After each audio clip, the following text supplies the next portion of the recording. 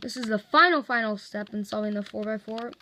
I'm going to call it step 3C, and it's corner parity. If you were solving the cube and you got to the very end, and this happened, where these two are in the wrong place, they're switched, you have to do the following formula, and it'll make you start over the whole top side minus the cross, but that will cause this to be going in the right way, so the whole cube is solvable, because right now it's not. So the formula is little r, which is the inner layer right, 2. So it's inner R2, U2, inner R2, W2, inner R2, W2. And that does this. So then you just have to resolve the cube from there, as so.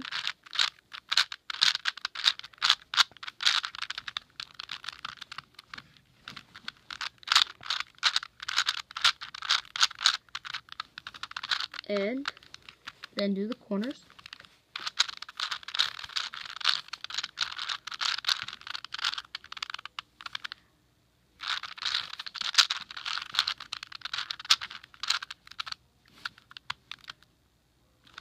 And then you just need to orient them.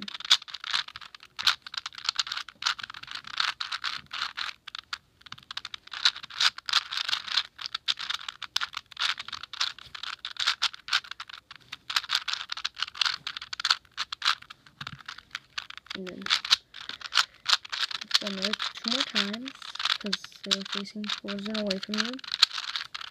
And this cube is solved. I would have done it faster, but this chain shell doesn't have that good of alignment. But you should have been able to solve this 4x4 with these 5 videos.